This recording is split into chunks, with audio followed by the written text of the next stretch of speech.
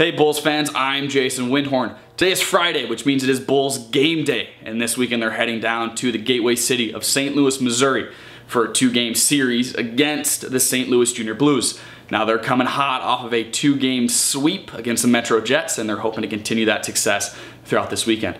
However, sweeping the St. Louis Junior Blues on home ice is a feat not too familiar with your North Iowa Bulls, as they've only done that once in the history, back in February of 2014. Despite that, they're still hungry to get those wins and to stay undefeated. I talked to head coach Todd Sandin to see what it's going to take to have that continued success throughout the weekend, and a couple of offensive keys that he said is that they're going to need continued production throughout all four lines. Not just throughout the four lines, the special teams are also going to need to produce with power play success, a high mindset for your North Iowa Bulls this weekend.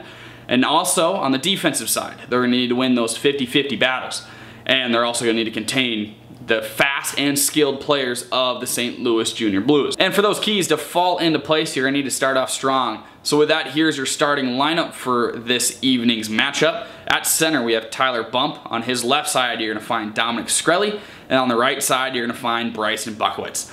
On the blue line, you're gonna see Jake Joyo with his partner of Ryan Kranz. And in the crease, you're gonna see Colin Kane. And if you guys want to catch the action, you can log on to Hockey TV, or you can follow along on our Twitter at North Iowa Bulls. I'm Jason Windhorn. That was a weekend preview. We'll see you next time on the North Iowa Bulls Network.